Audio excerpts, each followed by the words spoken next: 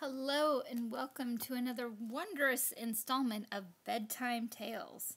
Stories by Linda Jennings, illustrated by Hilda Offen. We're getting into the home stretch here.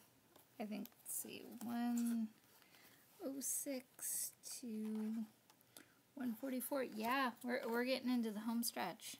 And I already see something interesting on this upcoming page. Alright, so let's start it off with Mouse in a China Store. One day, Henry Mouse poked his nose out of his mouse hole and into the store which he had explored so many times before. It was a candy store, and Henry always found something tasty to eat there. Today, though, he had a big surprise.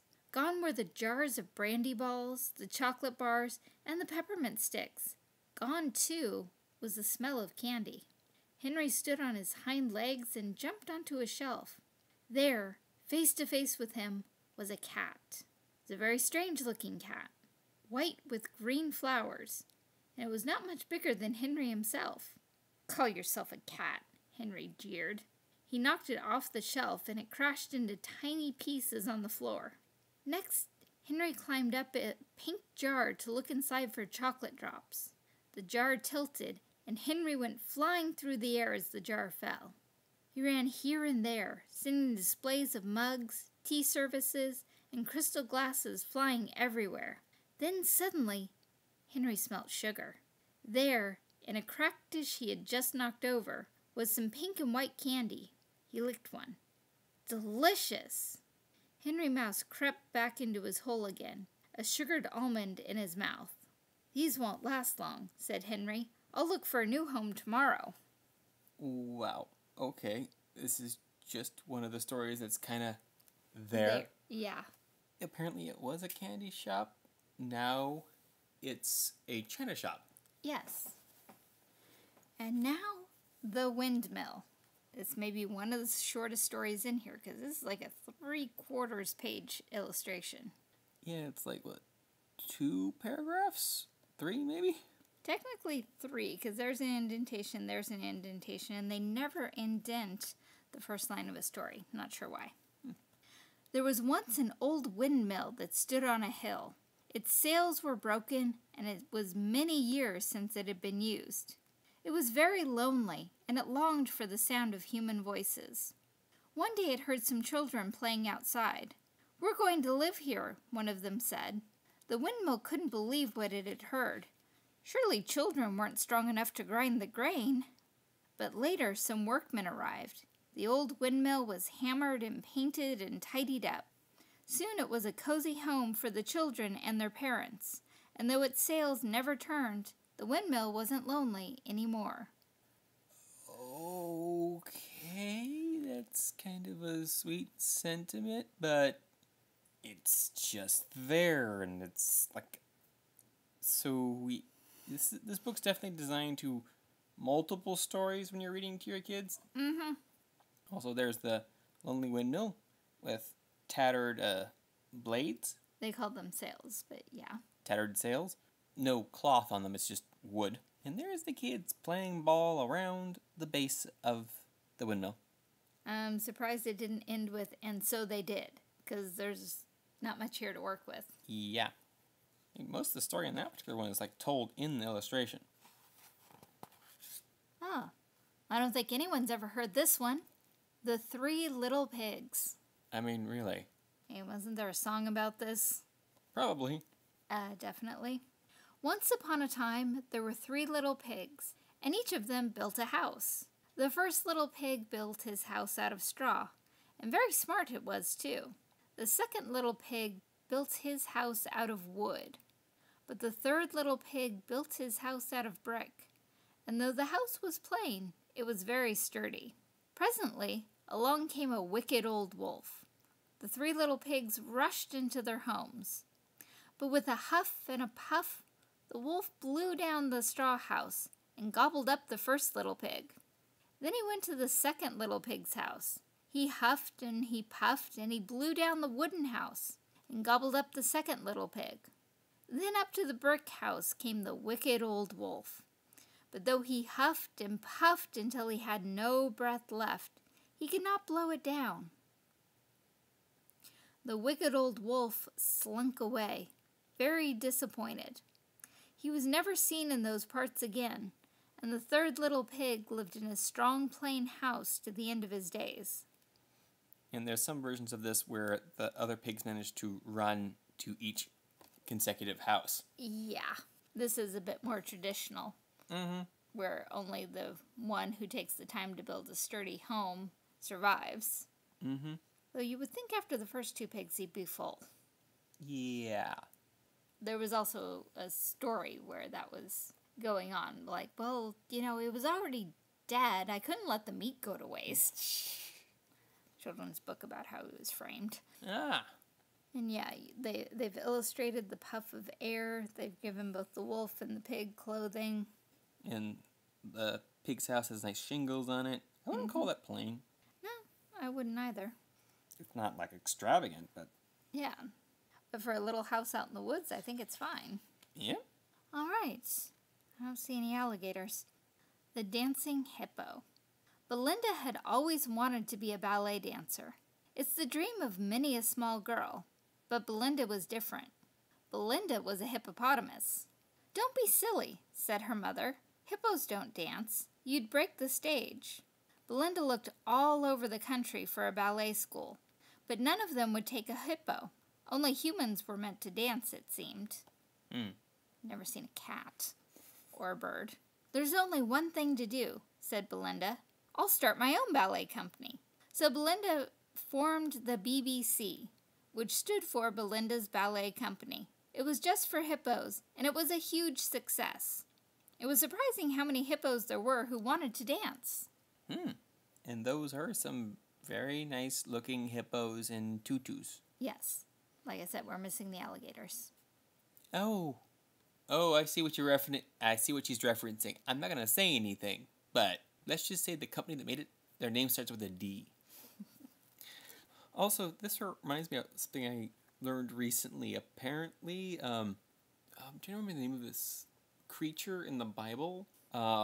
It's not behemoth or something like that. It's another thing we think of, a large sea creature.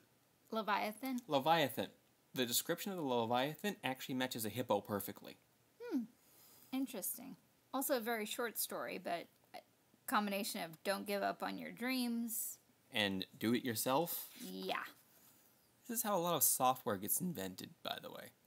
Why isn't there something that does this? This would be so handy. I'm a programmer. Hey, okay, this just made my life easier. Wonder if I can sell it. All right. I give them with pigs. Piggy Bank this time. The China Piggy Bank was very handsome, but he wasn't happy. He wanted to meet some real pigs. So one day, Piggy Bank jumped from the windowsill and set out. Very soon he came to a farmyard, and he could see some very large and very dirty animals snuffling in their trough. What funny creatures, thought Piggy Bank. I wonder what they are. Pigs, of course, said one of the animals. And what are you? I'm a pig too, said Piggy Bank. But you're covered in pink flowers, said a pig, and you've got a slot in your back. And all the pigs laughed at him. Piggy Bank trotted sadly back to his windowsill, and there was something waiting for him. A blue glass pig. Piggy Bank had found a friend. It doesn't even describe the other friend, but we can see that it's a blue pig. It says blue glass pig. Oh, yeah. Somehow my brain wanted more description. I was waiting for that, but then hit that. Gotcha. Good job. Also, pigs are actually surprisingly clean. Yes. Along with the fact that they actually do an excellent job of managing their appetites. And the art's nice. Like I said, the bottom has a nice visual of the blue pig and the other pig, Banks. And there's the other pigs, the life-size pigs eating out of a trough. With Piggy Bank looking up at them. Nice size differential. Yep. All right. And now, Bookworm. Horrible story. I think I know why. Charlie loved going to the library. He's a proper bookworm, said Mom. dives into every book he can get his hands on. One day, Charlie was standing by the shelves wondering what he could take out, when a little voice suddenly said, "Why don't you try Mystery at Hollyhock Farm?" Charlie turned around, but there was nobody there. "Here I am," said the voice again. It came from the shelf. Charlie peered more closely and saw a very tiny black and white worm staring back at him with bright eyes. "I'm a bookworm," it explained. "I just love words." Charlie pulled out the book the bookworm had told him to read. "But it's got no words in it," he exclaimed. "I know. I've eaten them," said the bookworm. "You could write in your own words," it said helpfully, "if I tell you the story." "But this is terrible," said Charlie. "If you eat all the words, nobody can enjoy the books." The bookworm started to cry. "But I live on words," he said. "What can I do?" Charlie thought hard. "I know," he said. "I'll bring you all Dad's old newspapers. You can eat them instead." This seemed to be a very good idea. So each time he went to the library, Charlie would take piles of old newspapers and the bookworm ate all the words. Sometimes Charlie forgot.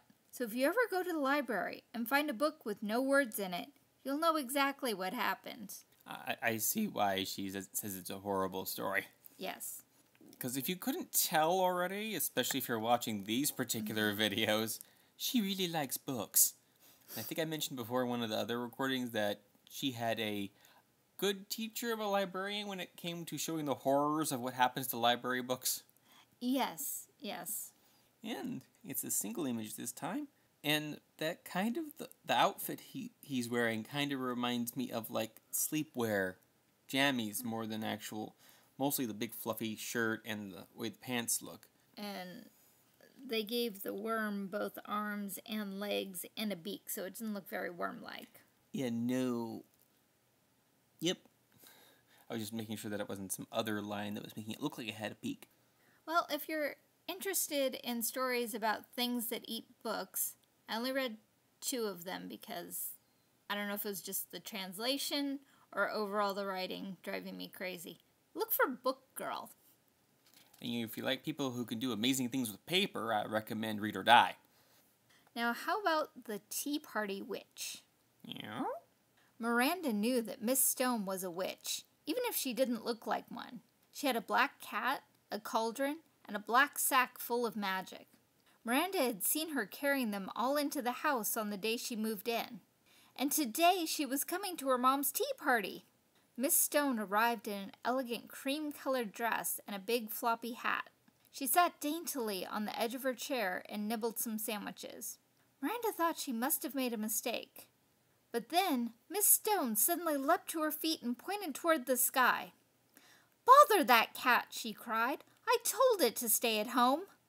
Miranda looked out of the window and had a shock. There was Miss Stone's black cat sailing over the treetops on a broomstick.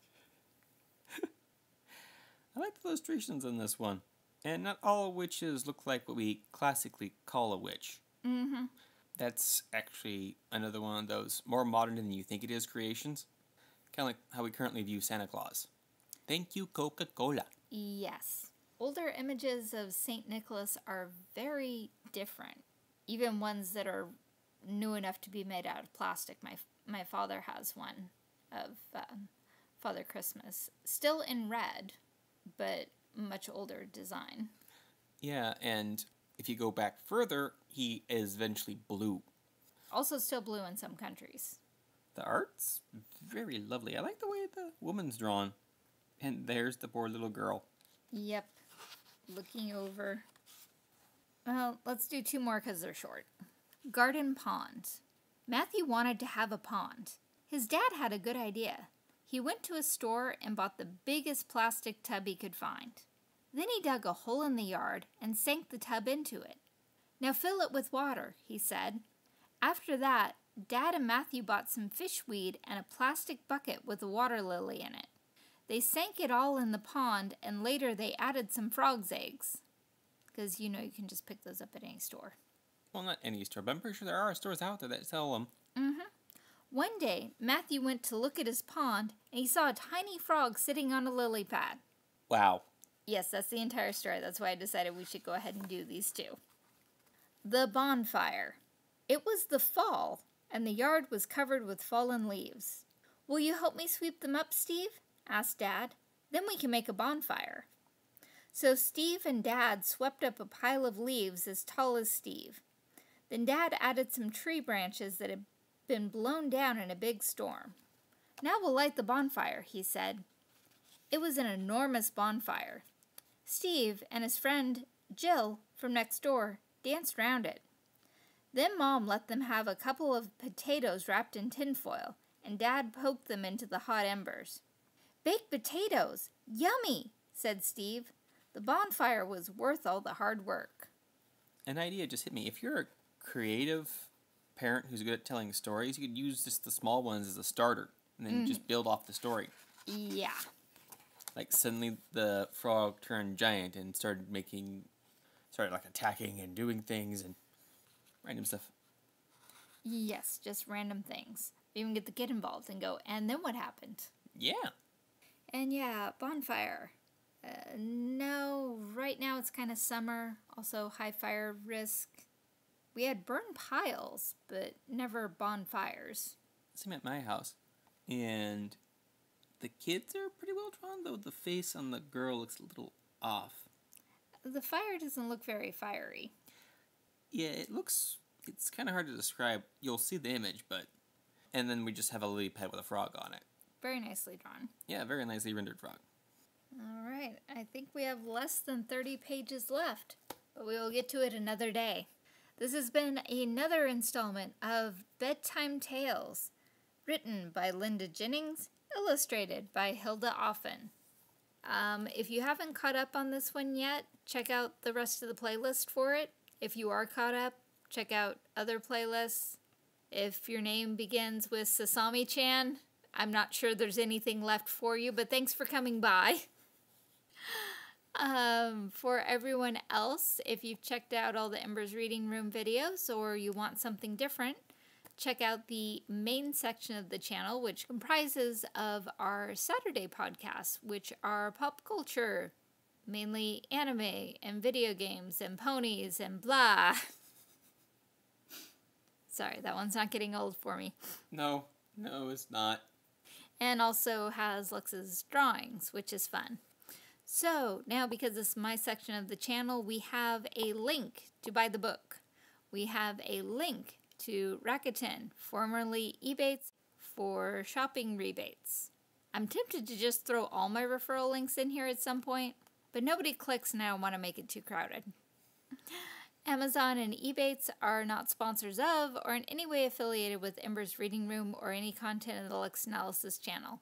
Thanks again for listening.